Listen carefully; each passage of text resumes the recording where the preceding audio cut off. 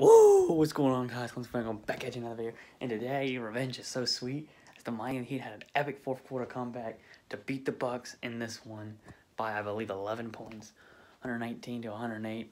Man, this is such a big game. As Goran Dragic was just amazing, hero, great.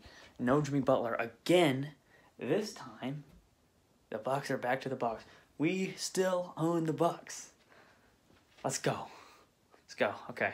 So we were like 6-2 against them last year, 1-1 this year. We still can beat the Bucks. They don't want to see us in the playoffs, but man, this was such a huge win. We needed to win this game. We did it. This reminded me of the game 3 of last year when we were down all game and then we came back in the end and won.